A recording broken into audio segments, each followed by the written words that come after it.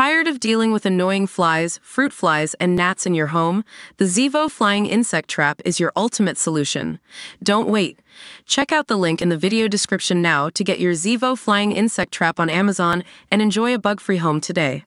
Netflix viewers have been urged to avoid Joe Rogan's stand-up special at all costs after horrifying with bigoted material. During his third show for the streamer Burn the Boat, Rogan, 56, made jokes about trans people and gay men, saying that he wouldn't want to be surrounded by the latter.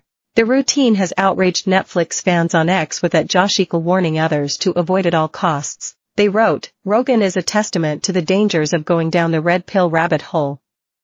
Avoid at all costs. It rots your brain." Echoing their sentiment, Adam Canel said, "Thoughtful comedy viewer, it is impossible to imagine transphobic material more straightforward and why than Chappelle's. Joe Rogan, hold my brain." At Vertigo Theater P commented, "No part of it Joe Rogan is funny, his Netflix stand-up is just outdated COVID jokes, trans jokes, and gay jokes. I swear people around him keep telling him he's funny." #BurntBoats, #Netflix. To view this video, please enable JavaScript, and consider upgrading to a web browser that supports HTML5 video. At MetaWorld Steve also added, as expected, Joe Rogan's new special is essentially a Trump rally, hitting all the right-wing bigot talking points. At @fake_Biden, who has dodged Rogan's work, advised viewers, "I'm very glad to say I have never listened to a single word Joe Rogan has said. Life is too short to give attention to idiots." IMHO. In Burn the Boat, Rogan implied that America had been too accepting of trans people, after he made references to pregnant men and claiming he was open-minded. He said, "I just want to know what happened." It's almost like a pervert wizard waved a magic spell on the whole world. With a wave of this wand, you can walk into the women's locker with a hard cock, and anybody who complains is a Nazi, and it just works. And everyone just accepts this new reality, and it's *****ing weird. I just think we need standards. You can't just put lipstick on, and now you can in the women's room. Rogan also turned his attention to gay men and said, "I love gay men.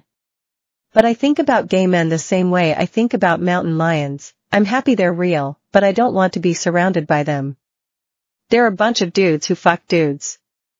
I don't like my chances, okay?" The American star has long been at the center of controversy online with his podcast, which has released more than 2,200 episodes, previously criticized for spreading misinformation about COVID-19. In 2022, several high-profile musicians, such as Neil Young and Joni Mitchell, pulled their songs from Spotify, where Rogan's pod is platformed, in a boycott against his anti-vax rhetoric.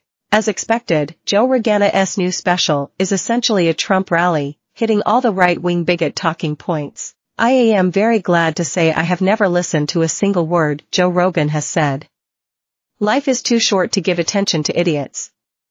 IMHO. https://t.co/s2vm2 No part of it Joe Rogan is funny, his Netflix stand-up is just outdated COVID jokes, trans jokes, and gay jokes. I swear people around him keep telling him he's funny." #BurntBoats, #Netflix. Joe Rogan, "We lost a lot of people during COVID, and most are still alive. I don't think we went to the moon. Rogan is a testament to the dangers of going down the red pill rabbit hole. Avoid at all costs. It rots your brain." pic.twitter.com/4acvipsdq. This prompted Rogan to deny intentionally spreading misinformation as he vowed to try to balance out these more controversial viewpoints with other people's perspectives, agreeing with a disclaimer being placed at the beginning of his videos. Streaming service Spotify also removed a number of episodes from the Joe Rogan Experience, which launched in 2009, after he was found to have used racial slurs in recordings. Most recently, Rogan was slammed after he took aim at Algerian boxer Amine Khalif, who earned her first ever Olympic boxing medal on Saturday. Khalif's participation in Paris has been met with controversy after she was disqualified from the Women's World Championships last year for failing International Boxing Association, IBA, gender eligibility rules.